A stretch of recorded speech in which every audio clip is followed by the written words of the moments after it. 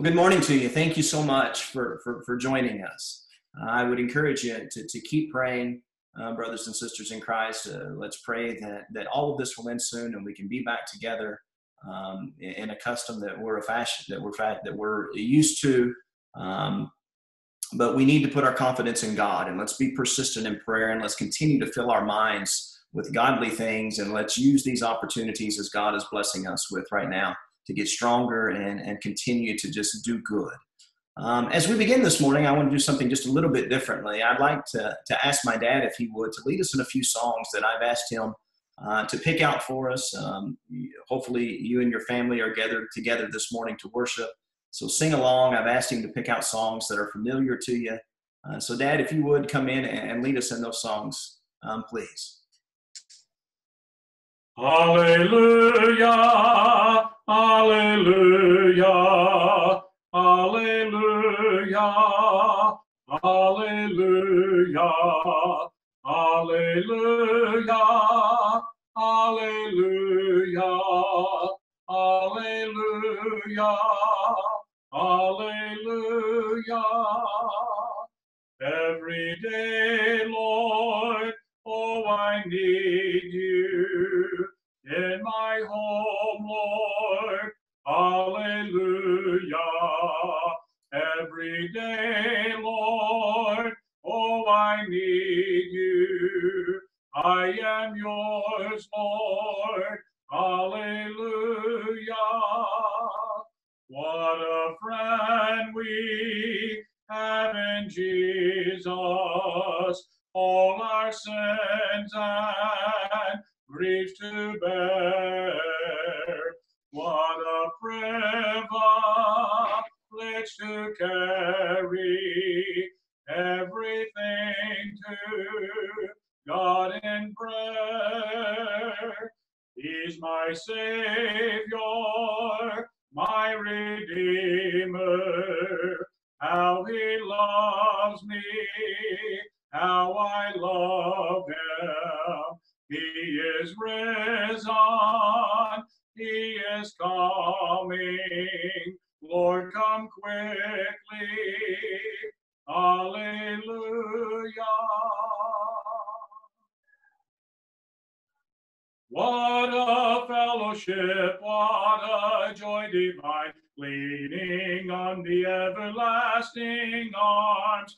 What a blessedness, what a peace is mine, leaning on the everlasting arms.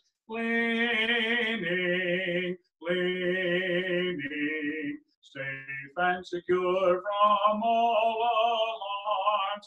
Leaning, leaning, leaning on the everlasting arms.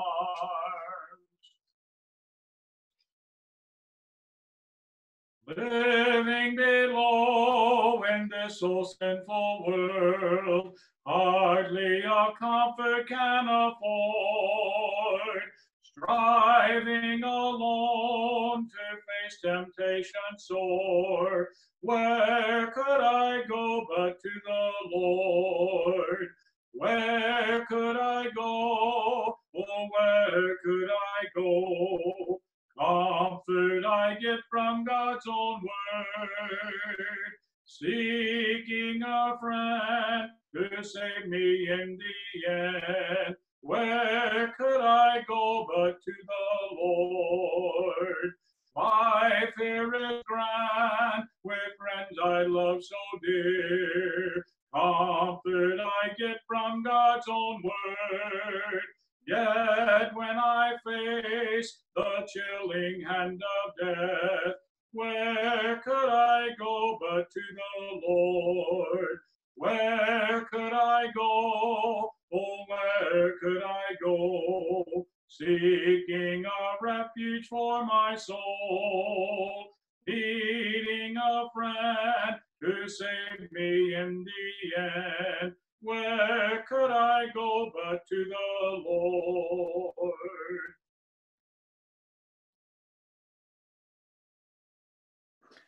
I appreciate that, Dad. Thanks a lot, and I hope that you were able to sing along with that this morning as we're doing our very best in whatever way possible to praise our God. And I know that he is certainly pleased with those things.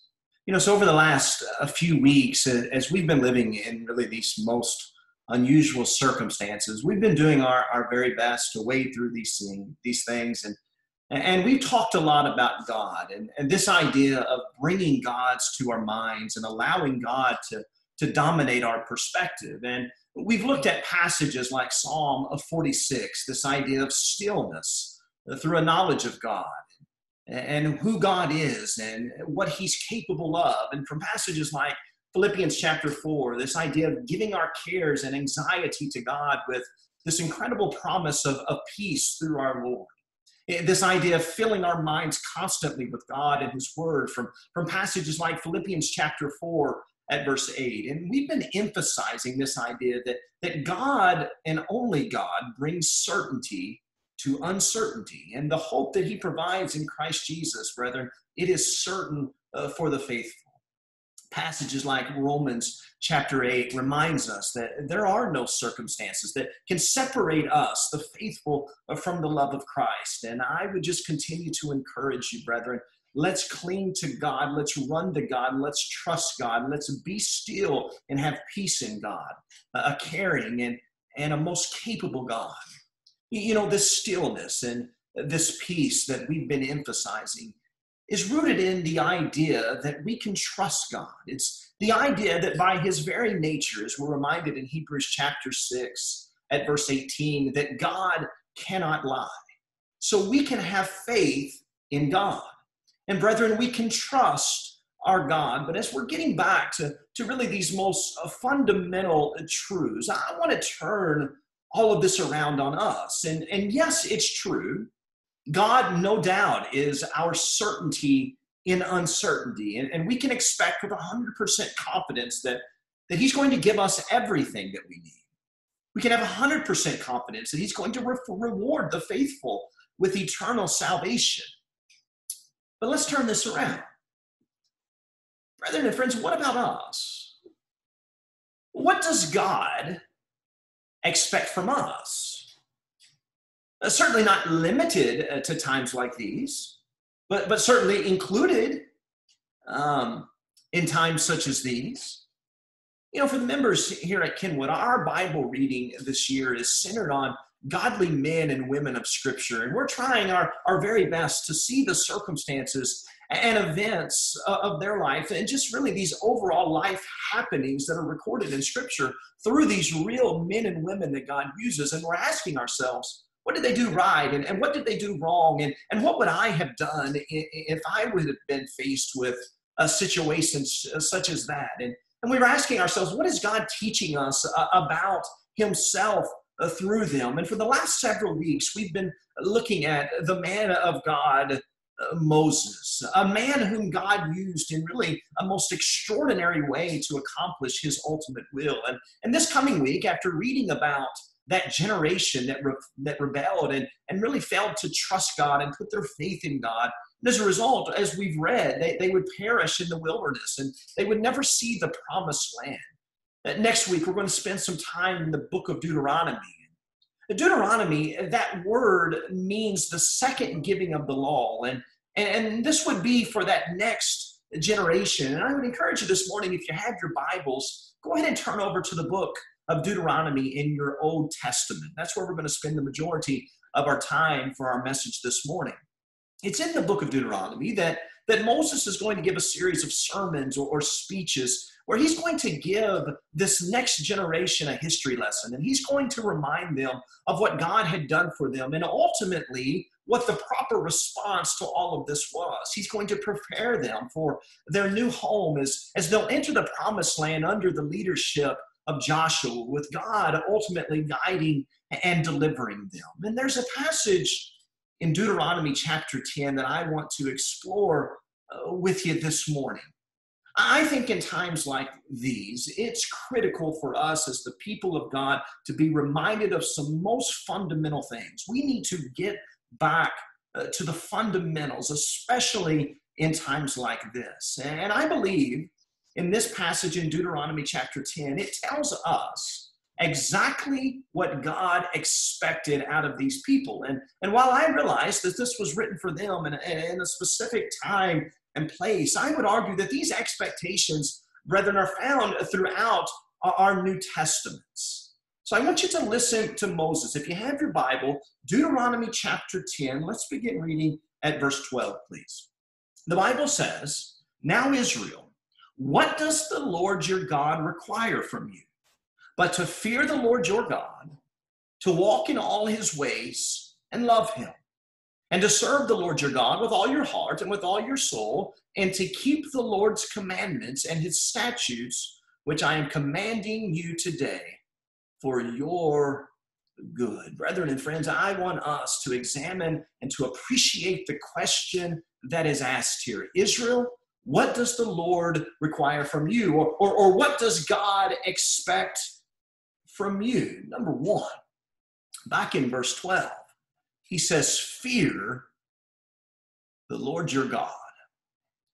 For those of you who are members at Kenwood, you know how often this idea of fearing God or walking in the fear of the Lord, how often and frequent it comes up in our studies. The fear of God is most fundamental to our faith, and it's something that the Bible emphasizes and brings up constantly, directly or even indirectly, I would argue. You know, to fear God at its most basic level is to respect God. It's to stand in awe of God. And as we come to a better understanding of who God is and what he's capable and what he's done for us and what he's prepared for the faithful, I think the good and honest heart marvels at his power, and we stand in awe of his love and his mercy and his grace. But this idea of fearing God, brethren, there's another side of the coin that's not as pleasant to acknowledge or even think about. You know, as Romans chapter 15 at verse 4 reminds us, the Word of God, our Old Testaments, they provide us with a record of God's dealing with man. And we can read of God's reaction to disobedience. And we come to a knowledge of his divine and even perfect wrath in the face of rebellion and disrespect of him and his word. So when we talk about fearing the Lord, we're talking about this reverential respect for God. Included, though, a fear of displeasing him in light of his mercy, in light of his grace, but also this fear of displeasing him in light of his justice, in light of his divine and perfect wrath, in light of punishment by way of disobedience, punishment for those who disregard him, eternal punishment for that matter. Brethren, we can't ignore that. You know, as I've said a million times and will continue to say, if we could get this most fundamental attitude right, if one's attitude towards God and his word are right, then everything else falls in place.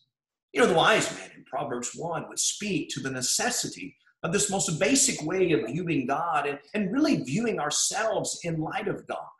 If you have your Bibles, Proverbs chapter 1 and verse 7, the wise man would say this: "The fear of the Lord," he says, "is the beginning of knowledge.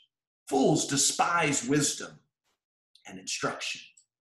You know, when a person comes to the realization of who God is, his omnipotence, his omnipresence, his omniscience, this idea that our God that we pray to, this God that we serve, the creator, the sustainer, he is all powerful, and he's an all-seeing God, and he's an all-knowing God. And when the honest heart comes to that acknowledgement, that person humbles himself under the direction of God, and he listens when he speaks. And I would argue that only a fool would disregard the instruction of our God, but it doesn't stop there. But then let's ask the question, what are the fruits? How does this type of attitude, an attitude of fear towards God that he expected of these people, and I would argue expects of us today, how does it ultimately manifest itself in one's life? What does it look like?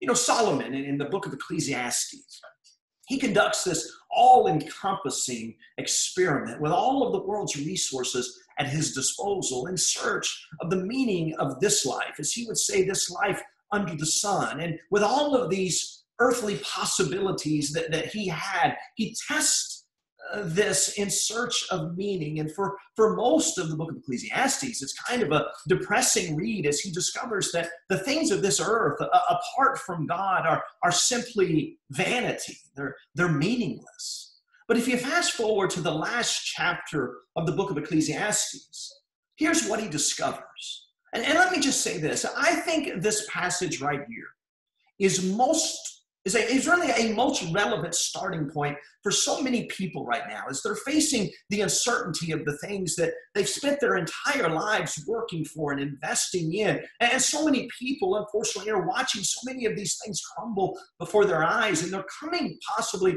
to the understanding that maybe there's more to all of this. Maybe my purpose in this life is greater than this. I would encourage you to have this passage on the tip of your tongues in coming days by way of conversation starters with those who previously may have not had much of an interest in any type of religious things. Listen to Solomon's conclusion in Ecclesiastes chapter 12 at verse 13. Ecclesiastes 12 at verse 13, Solomon says this: the conclusion, when all has been heard, is fear God, keep his commandments. Because this applies to every person. For God will bring every act to judgment, everything which is hidden, whether it is good or evil. A mind that is characterized by godly fear, this proper respect, proper appreciation, this healthy dread of God's divine wrath. Brethren and friends, it manifests itself in obedience. And let's not miss this. Brethren, there's consequences to disobeying God. Think about the example of what we read this past week in Numbers 13 and 14. But brethren, when we consider what God has done for us and all that he's provided for us, our daily provisions, our spiritual provisions in Christ Jesus, does it not beg the question for the honest and rational mind this morning? In light of all of those things, why wouldn't we want to obey him? We'll reference this verse more than once this morning, but I want you to look back at verse 13 of our text in Deuteronomy chapter 10. Brethren and friends, we can never forget this. Parents, we must emphasize this to our children. Deuteronomy 10 at verse 13, Moses says, and to keep the Lord's commandments and his statutes. But listen to this last part, which I'm commanding you today for your good.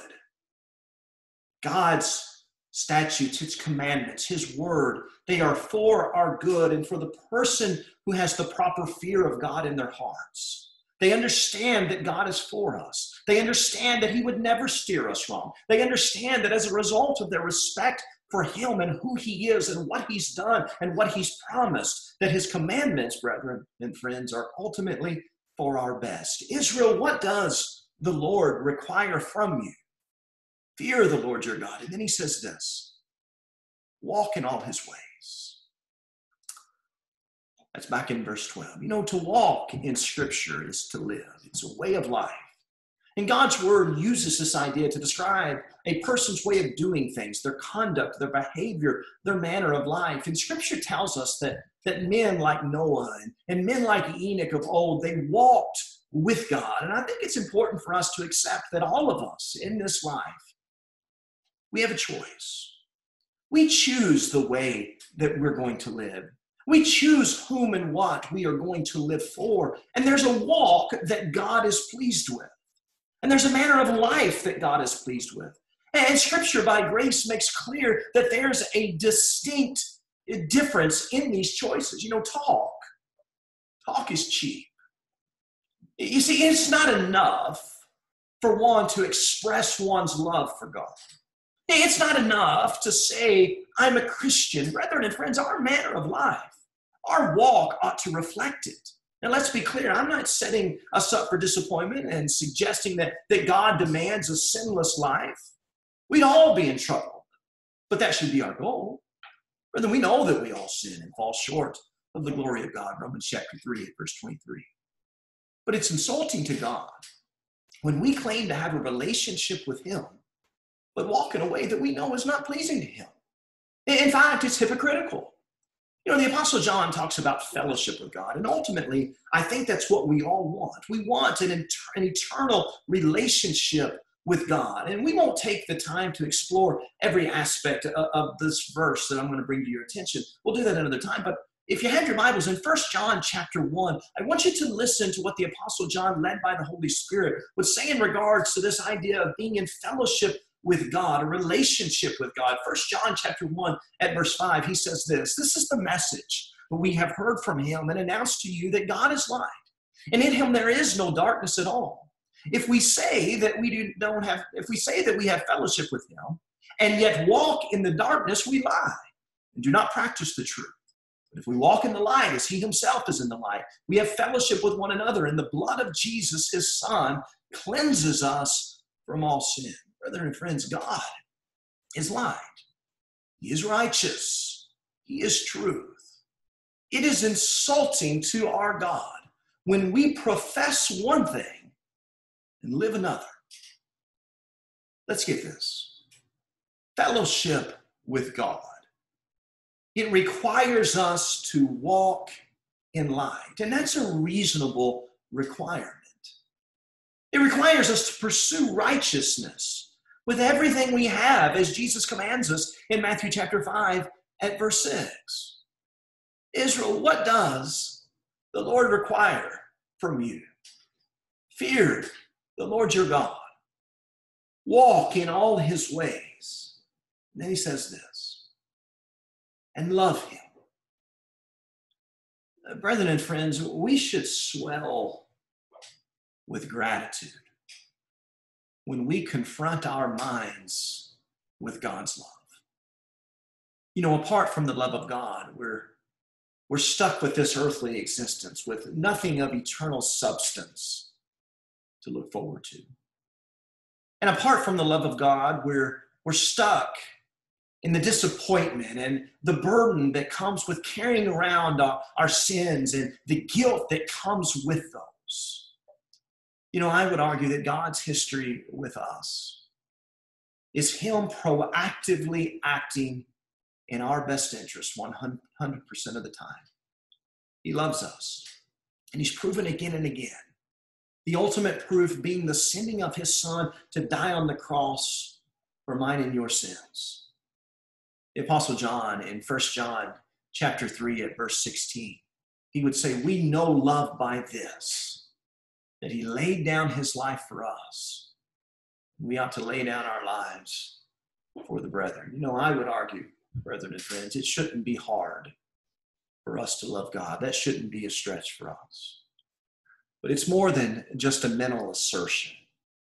It's more than just a good tingly feeling. So what's it look like? There's not enough just to say, yeah, I love God. You know, in John chapter 14 at verse 15, Jesus would say, if you love me, keep my commandments. 1 John chapter 5 at verse 3, the Apostle John says, for this is the love of God, that we keep his commandments. And then he says, and his commandments are not burdensome. You know, I go back to verse 13 again in our text as John, he's just reminded us that his commandments are not burdensome. In other words, they're for us, they're for our good. And I want you to listen to Moses once more. Let's bring verse 13 in again. And to keep the Lord's commandments and his statutes, which I'm commanding you today. And he says, for your good. Brethren, let's make this connection. To love God is to obey God. And let's never forget that. Israel, what does the Lord require from you? Fear the Lord your God. Walk in all his ways. Love him who's first loved you. And then number 4, he says, serve the Lord. In verse 12, with all your heart and with all your soul. You know, brethren, to serve is to work for. It's to wait upon. To be a servant requires humility. You know, Jesus, he came to serve. And one of his last impressions that he would leave with his apostles was a picture of him washing their feet in an act of service in John chapter 13. Let me ask you a most basic question this morning. Whom or what are you currently serving? As you're considering that question this morning, I want you to hear what Jesus says in regards to this idea. In Matthew chapter 6 at verse 24, listen to what Jesus says. Matthew chapter 6 at verse 24, the Bible says, no one can serve two masters. For either he will hate the one and love the other, or he will be devoted to one and despise the other. You can't serve God and well. You know, brethren, too often we have convinced ourselves that we can do both, that we can straddle that fence between God and stuff, God and self, God and money, as Jesus brings up here in Matthew chapter 6 at verse 24. And we straddle this fence and we think, you know what, well, God's pleased. And we measure ourselves by others. But not according to Jesus. Jesus says, choose. You know, Paul, he speaks to this truth as well in Romans chapter 6, that ultimately we're serving one or the other. He puts it in a little different way. In Romans chapter 6 at verse 13, the Apostle Paul says, or I should say verse 16, Romans 6 at verse 16, do you not know that when you present yourselves to someone as slaves for obedience, you are slaves of the one whom you obey? Either of sin, listen to this, resulting in death, or of obedience resulting in righteousness. You see, there's an end to these decisions of whom we're going to be a slave to, whom we're going to serve. But then he says in verse 17, but thanks be to God that though you were slaves of sin, you became obedient from the heart to that form of teaching to which you were committed. And having been freed from sin, you became slaves of righteousness. Brethren and friends, ask yourselves this morning, whom or what are you ultimately serving? You know, God demands our all. He demands our full devotion. He has every right to demand that of us. You know, Moses here, he talks about a passionate service to God, serving him with everything that we have, not half-hearted service. And I'll add another layer to this. You know, in Ephesians chapter 2 at verse 10, it tells us that we are saved to do good, saved to serve, you might say. And Paul expresses this truth again in Galatians chapter 5 at verse 13. Galatians chapter 5, beginning at verse 13, Paul says, for you were called to freedom, brethren. Only don't turn your freedom into an opportunity for the flesh, but through love serve one another. For the whole law, verse 14, is fulfilled in one word, in a statement, you shall love your neighbor as yourself. In Scripture, God in flesh equates service to him, service to God, to service to others. I want you to turn in your Bibles to Matthew chapter 25. Matthew 25, as we've been looking at parts of this chapter as a congregation on and off this year by way of our theme, this idea of godly stewardship. It's a chapter that's focused largely on the judgment that is coming for every single one of us, this accounting that all of us are going to give when our Lord returns. And I want you to listen to Jesus as we close. This idea of serving God being equated to serving others. And in Matthew chapter 25 at verse 31, listen to Jesus. The Bible says, but when the Son of Man comes in his glory and all the angels with him, then he will sit on his glorious throne and all the nations will be gathered before him, and he will separate them from one another as the shepherd separates the sheep from the goats. And he will put the sheep on his right and the goats on his left, and the king will say to those on his right, come, you who are blessed of my Father, inherit the kingdom prepared for you from the foundation of the world. Verse 35 says, for I was hungry, and you gave me something to eat. I was thirsty, and you gave me something to drink. I was a stranger, and you invited me in. Naked, and you clothed me. Sick, and you visited me. In prison, and you came to me. Then the righteous will answer him, Lord, when did we see you hungry, feed you, or thirsty, and give you something to drink? And when did we see you a stranger and invite you in, or naked and clothe you? When did we see you sick or in prison and come to you? And the king will answer, verse 40, and say to them, truly I say to you, to the extent that you did it to one of these brothers of mine, even the least of them, he says, you did it to me. And then we get to verse 41, and he will also say to those on his left, depart from me, cursed ones, into the eternal fire, which has been prepared for the devils and his angels. For I was hungry, and you gave me nothing to eat. I was thirsty, and you gave me nothing to drink. A stranger, you didn't invite me in. Naked, you didn't clothe me. Sick and in prison, you didn't visit me. And they themselves, verse 44, also will answer, Lord, when did we see you hungry or thirsty or stranger or naked or sick or in prison and did not take care of you? And you will answer them, truly I say to you, to the extent that you did not do it to one of the least of these, listen to this, you did not do it to me.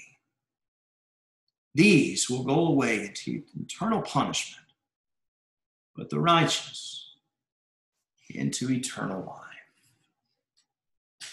Brethren, I would encourage you, let's take this to heart.